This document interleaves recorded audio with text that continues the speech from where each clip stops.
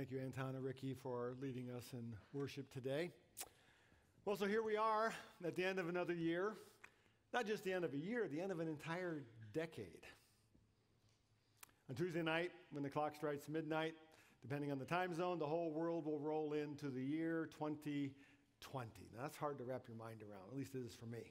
And even as we sit here this morning, thousands and thousands of people are already making the trek to Times Square in New York City.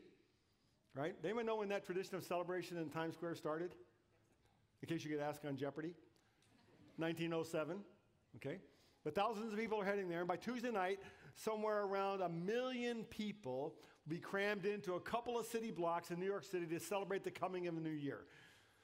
Now that looks like fun, doesn't it? Check that out. Has anybody ever been there for that celebration? Is it fun? I'll just take your word for it. So 1 million people will stand there for hours just to see that famous ball drop starting at 11:59. Now, in addition to the ball at the stroke of midnight, some 30 million pieces of confetti will be released and dropped on all those people. Fun, right? Fun. But here's the not so fun part. To enjoy that event in person, evidently, so to get a spot where you can actually see the ball as it drops, you have to get there early, like 9 or 10 hours early. And guess how many public restrooms there are in Times Square? How many porta-johns would you bring in for 1 million people? You know, would you bring in maybe 1,000? That'd be 1,000 people per porta-john. That's a long line. Would you bring in 100? That's one porta-john for every 10,000 people. Nope. Here's how many. 0. There are no porta-johns in Times Square. There are no public restrooms available in Times Square. But they do sell adult diapers. They do. $20 for a pack of 17. That might get you through most of the evening. There's also no food vendors there. The only way you can get food is by buying a table at a restaurant like Applebee's for $350 for that evening. And then you can use the bathroom too, I would assume. Now, it's estimated that about 100 million of us Americans will watch part of that event on Tuesday evening. How many of you are going to watch at least part of the New Year's Eve celebration? Right? They also estimate that 22% of us will be asleep by the time the ball drops. And I calculate that I have a 90% chance of being one of those 22% asleep by 11 o'clock. Here's the question. Why do we celebrate New Year's Eve at all? Why do we celebrate the coming of a new year?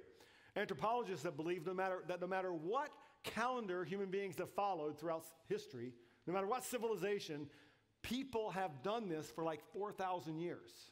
Because they can find evidence. I saw an article in Psychology Today magazine a couple years ago where the guy suggested that human beings have celebrated the coming of a new year for 2 main reasons throughout history. First is survival. We're still here. You know, we got that going for us, so I suppose there's something to be said for just sheer survival. But secondly, hope. Hope for good fortune in the year to come. Now that makes a kind of sense to me, in a way.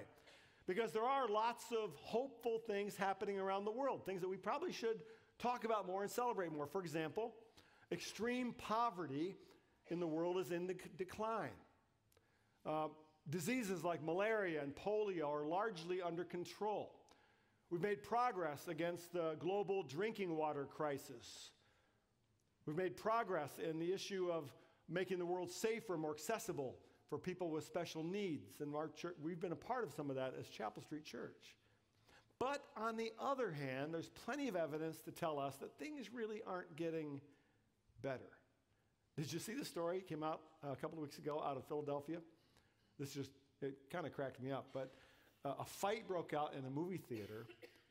A fist fight broke out in the movie theater where they were showing Mr. Rogers' Neighborhood movie. And the more you think about that, the funnier it is and the more depressing it is all at the same time, because things aren't getting better necessarily with human nature. I always say human nature hasn't changed much in 5,000 years. But human beings still seem hardwired for hope. But the second question today is, how does our faith as Christians, as followers of Jesus, shape the way we think about a new year? And this week and next, we're doing kind of a little mini series of messages, just 2 messages, from one passage in the New Testament. Paul's writing to the church in Corinth. And let me read these verses to you, and then we'll go back to the part we're looking at today. Chapter 5, verse 17. Therefore, if anyone is in Christ, he is a new creation. The old has passed away. Behold, the new has come. All this is from God, who through Christ reconciled us to himself and gave us the ministry of reconciliation. That is, in Christ, God was reconciling the world to himself, not counting their trespasses against them, and entrusting to us the message of reconciliation. Therefore, we are ambassadors for Christ, God making his appeal through us. We implore you on behalf of Christ, be reconciled to God. For our sake, he made him to be sin who knew no sin, so that in him we might become the righteousness of God. So we're going to take this text in two parts. Today, we are made new in Christ, and next weekend, we are made ambassadors for Christ. First, we are made new. We're made new. A few weeks ago, I think it was right before Thanksgiving, my wife and I went to a movie with a couple of our sons. And I went to the ticket window and asked for 4 tickets to whatever movie we were going to see. And just as I had taken my credit card out and put it in the little machine, my wife pipes up from right behind me and says, hey, check and see if they have a senior discount. And in that moment, I had a couple thoughts. One of them was, well, I already have my card in the machine. And secondly, there's no way she's going to believe I qualify. I didn't think that was going to be funny. But, I'm going to take out my license and show her that I'm actually 63 years old to qualify. But in that moment where I'm thinking those things, in that split second, this young woman who was about like 20, she didn't look at me. She looked at my wife, and she kind of winked and went, yeah, I got it. She already had given me the discount. Now, some of us in our family thought that was really funny. Just another reminder that, right, I'm getting older, and so are you, by the way, so don't laugh so hard.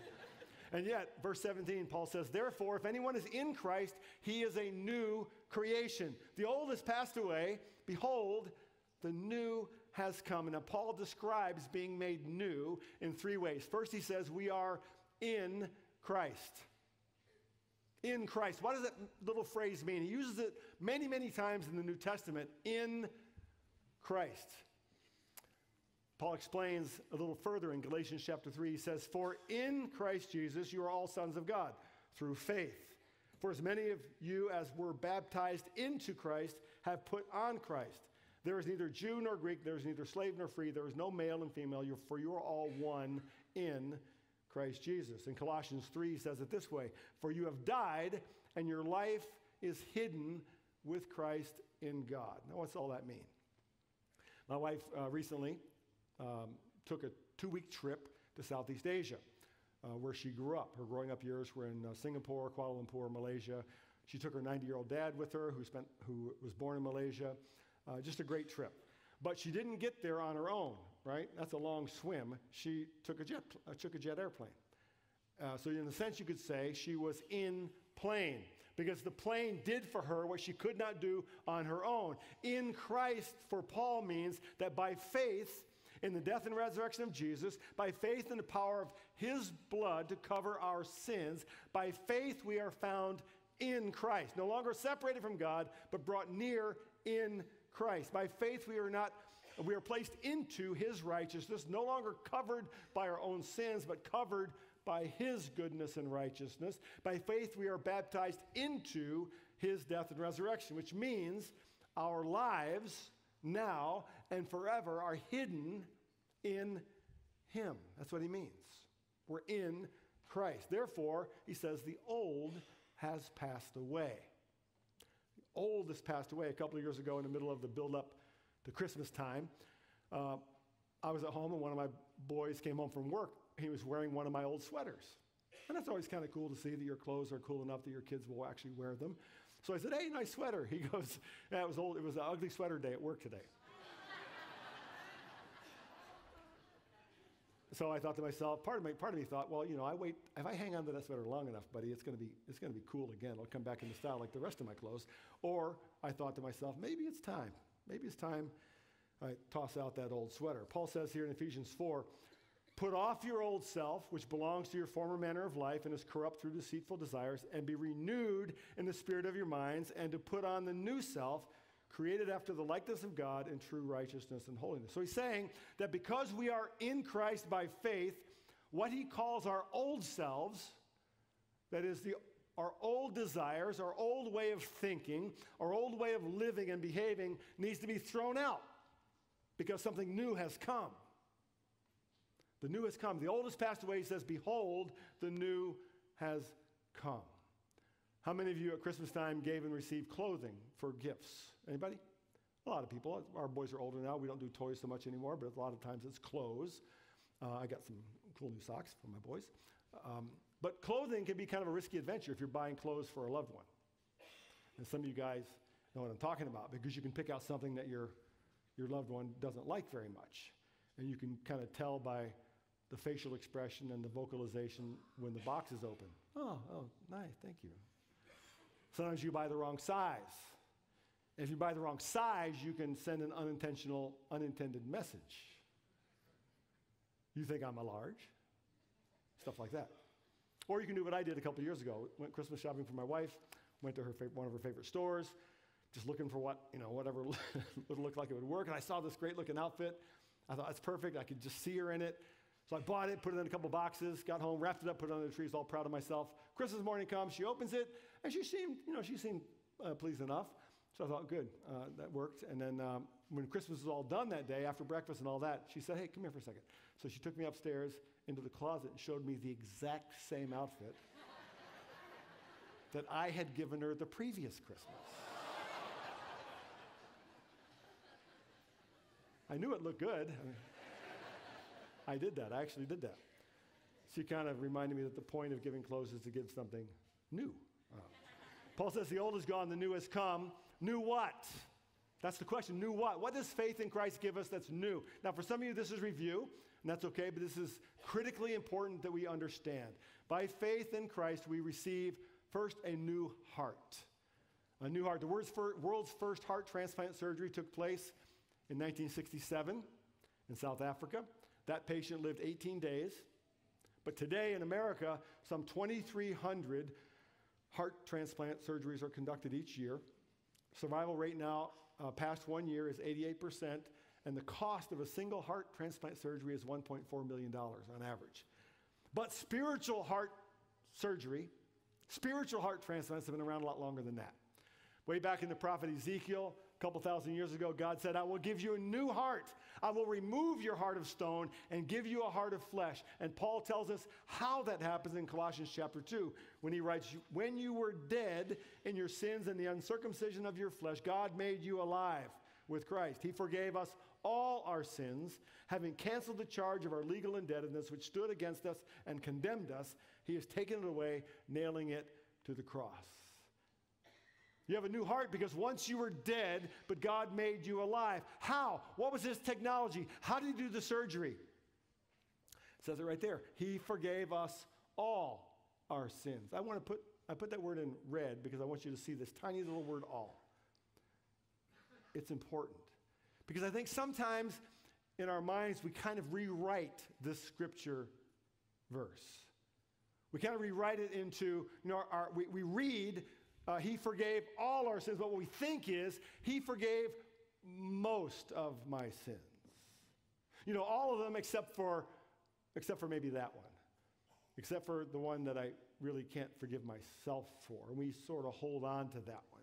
And we do that because we struggle to understand the nature of forgiveness. We struggle to understand the nature and power of grace itself. Paul's saying that Jesus didn't go to the cross so that we could be kind of forgiven. He didn't go to the cross so that we could be mostly forgiven. It says he forgave all. We are completely forgiven because that's the only way to have a new heart. And there are two results to a new heart. First, we are free from shame and fear. And secondly, we have the resources to forgive others. That's why Paul says in Ephesians 4, be kind and compassionate to one another, forgiving each other just as in Christ God forgave you. I got an email a few weeks ago from a young woman I know through Chapel Street who is struggling with this issue of forgiveness because some horrific things have happened to her in her young life. Here's part of what she wrote to me. I know that forgiveness is something we should do regardless of whether or not the other person is sorry. I know that Jesus died for all of our sins even the ones we aren't or weren't sorry for. I also know, in a sense, forgiveness is to liberate us so we are not chained down by anger or resentment. But in practice, I guess I don't quite understand how it works. I'm encouraging her because she's on the right path. That's the direction to be thinking, because it works by grace. He forgave all as a gift.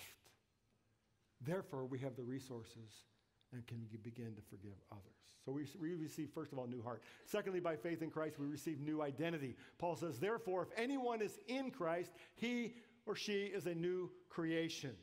Now, our culture today is consumed with this issue of identity. Hear about it all the time. The gospel of our culture is find your identity, determine your own identity, look deep inside yourself and find out who you really are, and then be who you are. The problem is, how do we know what that is? Is it what we feel? Is it what our culture tells us we are? Is it what our friends tell us we are? Is it how we dress? Is it how we act? How do I know what my true self is? Listen to what Paul says in Romans chapter 8. He writes, the Spirit you received, that's the Holy Spirit, it comes to us by faith. The Spirit you received does not make you slaves, so that you live in fear again. Rather, the Spirit you received brought about your adoption to sonship. And by him we cry, Abba, Father. The Spirit himself testifies with our spirit that we are God's children. Now, if we are children, then we are heirs, heirs of God and co-heirs with Christ, if indeed we share in his sufferings, in order that we may also share in his glory. The Bible tells us that by faith, when we put our trust in Christ, we are born again, or born anew. We receive it more than that. We receive a new heart and a new identity. That is, we are children of God. We are adopted by God. That is, our identity is no longer anchored in what we feel. It's not anchored in what we do. It's only anchored in who loves us and who chooses us to be his own. And so when we rely on culture to tell us who we are slaves. And when we rely on our friends to tell us who we are slaves. And when we rely on our feelings to tell us who we are also slaves. But Paul says, when we allow Jesus, the one who created us, who died for us, who loves us, who chose us to tell us who we are sons and daughters, he says. We receive a new identity. Thirdly, by faith in Christ, we receive new purpose. New purpose. As Paige said earlier, you've been around Chapel Street for the last month. We've been raising money for Serve the World to give a gift outside of our walls. The partner we chose this year was Stephen's Home in Ukraine. We set a goal of raising $60,000, and I'm like many of you, I'm just sort of dying to find out where the number comes out. I don't have a final number for you, but I can give you a little hint. I do know that between last Sunday and Tuesday night, when we had all those Christmas Eve services, we hit $60,000 just in those 3 days. And I know that through the rest of December, we've at least doubled that number, and counting today, we might even triple that number, but we'll tell you next week, so come back next week, we'll tell you what that final number is. But that home today exists because a young woman named Elise West started it. And some 10 years or so ago, she felt simply called by God to do something for these young men with special needs who were abandoned by their culture, abandoned by their families, and she decided to do something about it. She received a new purpose. Listen to how Paul describes this purpose in Ephesians 2. He says, for it is by grace you have been saved through faith. And this is not from yourselves, it's a gift of God, not by works so no one can boast. For we are God's handiwork, created in Christ Jesus to do good works. Listen to this, which God prepared in advance for us to do. Which means that before you even knew anything about Jesus, before you knew anything about God's love for you, before you knew anything about a new heart, a new identity, he had in mind for you a purpose. He had a purpose in mind for your life. And that's why here at Chapel Street, we're constantly inviting you, challenging you to serve somewhere. Might be in Shepherd's Heart Pantry, might be in Buddy Break, might be in a local ministry partner, might be in one of our own ministries, because Scripture says that in Christ, we receive not only new hearts and a new identity, but a new purpose. And finally, fourthly, we receive by faith a new destiny. A new destiny. Christmas was fun. Here at church, it was fun. We had 13 services over 3 days on 3 campuses. A little over 5,000 people attended all the services. Just great fun. It was great fun at home. We had all 4 of our boys in and out through that time, through that week. One brought his wife, one brought a girlfriend. My father was with us. Just a great time at home. But right in the middle of that month of all the celebrations, I was asked to do, in fact honored to do 2 funerals for Chapel Street folks who passed away. And then you might think, that's a pretty sad and depressing thing to do in the middle of Christmas season, funerals. But I would tell you it wasn't sad and depressing. Sad, yes, but not depressing. Here's why. Both of those people had long ago put their faith in Jesus and lived out for many, many years, new heart, new identity, new purpose, and they knew about their destiny. So while there was grief, and there was also this deep sense of this unquenchable hope that filled that room. Listen to what Peter says about this hope. 1 Peter chapter 1. Praise be to the God and Father of our Lord Jesus Christ. In his great mercy, he's given us new birth, new heart, new identity, into a living hope through the resurrection of Jesus Christ from the dead, and into an inheritance that can never perish, spoil, or fade. This inheritance is kept in heaven for you. So here's why the gospel matters. New birth and living hope. If I could summarize the whole thing down to 2 phrases, it would be new birth and living hope. I started by saying that human beings throughout history have seemed to be hardwired to hope. That's why we celebrate New Year's. We hope. Some people hope in resolutions, I'm going to lose weight. I'm going to get out of debt. I'm going to eat healthier. I'm going to exercise more. And those resolutions don't change much in our culture year by year. They're always about the same. Some hope for world peace. Some hope for a better economy. Some hope for a cure for cancer. Those are all good things. Some hope just in hope itself, right?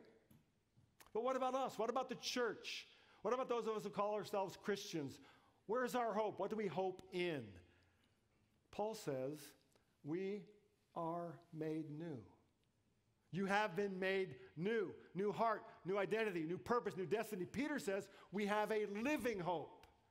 An inheritance that will never go away. Therefore, we are to live out that living hope by being more of what we already are. Let me say that again. That's a little bit of a tongue twister. We're to live out this living hope by being more of what we already are. Listen how Paul describes this in Philippians chapter 3, one of my favorite passages in all the Bible. He writes, not that I have already obtained this, or I'm already perfect, but I press on to make it my own, because Christ Jesus has made me his own. Brothers, I do not consider that I have made it my own, but one thing I do, forgetting what lies behind, the old is gone, and straining forward to what lies ahead, new heart, new identity, new purpose, new destiny, I press on toward the goal for the prize of the upward call of God in Christ Jesus. Let those of us who are mature think this way. And if in anything you think otherwise, God will reveal that also to you. Only let us hold true to what we have attained. I love this paragraph because it's honest. He says, I'm not there yet. This is the Apostle Paul. He wrote most of the New Testament. I'm not there yet, he says. I'm so glad he says that because I'm not there yet either. I'm on the way. My guess is you are too. Not there yet, not fully formed. You're on the way. It's challenging. He says straining, pressing on. It takes effort and concentration and discipline to grow. The images of a runner straining for the finish line of a race. It's also simple and clear. He says forgetting what's behind. You know what I think Paul was forgetting? All the things he built his identity on up before meeting Jesus. His education, his family, his position, his power. He said all of it worthless compared to my identity found in Christ. He's also forgetting the sins of his past, his failures, and there were many, because he knows that they were all forgiven. And he says, I press on. Forgetting, I press on. I press on toward the goal for the prize of the upward call of God in Christ Jesus. Now, what's that mean? I think it means to become what Jesus had already made him to be. To become what Jesus has already made me to be. What he's already made you to be. Because Paul knew Jesus had something more for him. And I think as we stand at the end of a year, 2019, look ahead at the next year, none of us can see what's coming ahead. We can't, but I do know this. Jesus has more for you.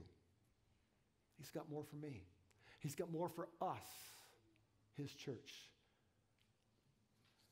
A few years ago, my younger brother, Joe, who's a pastor in Ohio, decided that he wanted to do an Ironman triathlon with his son, Jeremy. Now, my brother was turning 50 at the time. He's now 60, but and his son was in his late 20s, so they wanted to do this big thing together. You know, an Ironman triathlon is like swimming 2.4 miles in open water. I think they were swimming across the Ohio River or something.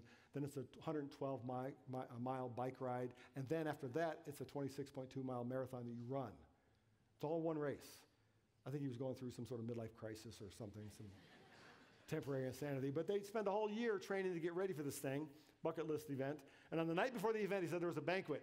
It was in Louisville, I think, and there was this big banquet for all the people participating, and they did all these honors, like the youngest person in the race, the oldest, the one who'd done the most triathlons, the fastest time, the world champion, and so forth. But he said what really stood out to him was the guy they honored for being the oldest participant. He said it was like a 77-year-old man who had done like 50 triathlons in his life. And my brother said he just kept thinking, 77 years old, how do you do a triathlon at that age? It must take him forever, he's thinking. Well, the race comes, and he and his son do the swim together. They do the biking together. But when they go to the marathon, they separate because his son was much faster than him, and he's got bad knees, so he was like shuffling, walking. Took him 6 hours just to do the 26 miles of the marathon. So he gets within sight of the finish line. He's 13 and a half hours into this race. He's exhausted. He can barely walk, but he can see the finish line. So he's just straining for that finish line. And he hears a sound behind him. Somebody is coming up behind him. Somebody's catching him. And he steals a glance over, and it's that guy, the 77-year-old man from the night before. And this means the whole race he's been catching up to my brother. And he said, he took one look at him, they made eye contact, and my brother said something snapped inside him, and he went, "Not today, buddy," and he just sprinted. Found a way to sprint at the end. He beat the guy, and he waited for him, and they hugged and all that. The guy said, "Yeah, I know. People react that way when I'm catching up to them." But I think that's kind of what Paul's talking about here. The old is gone. You've been made new. So press on. Press on. You bow with me as we close. Lord, we thank you today for your word. We thank you that no matter what we see happening around us in the world, no matter what we see when we look back at our lives, no matter what might be ahead that we can't see, your promises are the same. You promise us a new heart, new identity, new purpose, a new destiny. So as we head into a new year, as individuals, as a church, remind us of these truths. Strengthen us by your Spirit to be more of what you've already made us to be. We pray these things in Jesus' name.